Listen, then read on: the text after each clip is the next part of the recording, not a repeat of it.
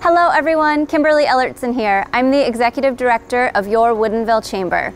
Thank you all for joining us for tonight's Salute Woodinville Dinner and Auction. We are about to raise the paddle for our Woodinville Business Scholarship, and wait until you hear from Gage, last year's scholarship recipient.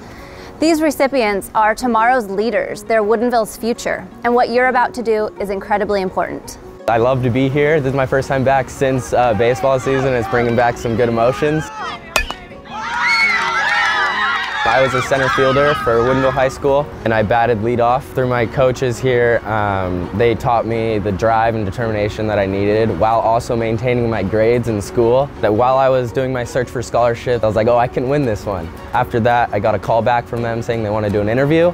So then I went on to a Zoom call with three really nice ladies. I'm Robin Ackerman from Willow's Lodge, a proud member of our scholarship committee. I found Gage to be kind and courteous. He proposed the best use of the scholarship. Junior year during COVID, I was able to translate a class from English to Spanish for a student who had just moved from Mexico and didn't speak any English because I'm bilingual in English and Spanish. That was probably one of the coolest things I've ever done in my life.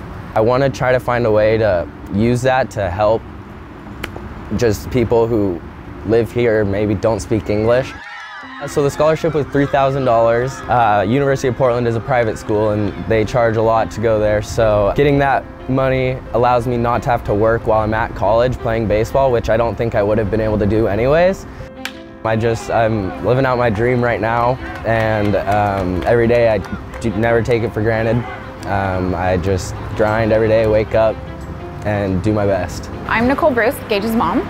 He wanted his dreams to come true and he didn't want the cost of education to prevent that. College is so expensive. For scholarships to be available for those kids to take some of that pressure off of them, $1,000 pays for a whole year of books. So every little bit helps. Tonight, your participation in this whole endeavor is very important because we could continue this scholarship program for many years to come and perhaps even offer more than one. So please do consider raising your paddle tonight. It does make a difference. Thank you guys so much for helping me live out my dream. These scholarships that they do are amazing because it gives people opportunity. It sets people up for success, and I think that's amazing. Okay, Woodinville, let's do it. It's time to raise those paddles. Let's raise some money for this year's scholarship recipient. You can do it.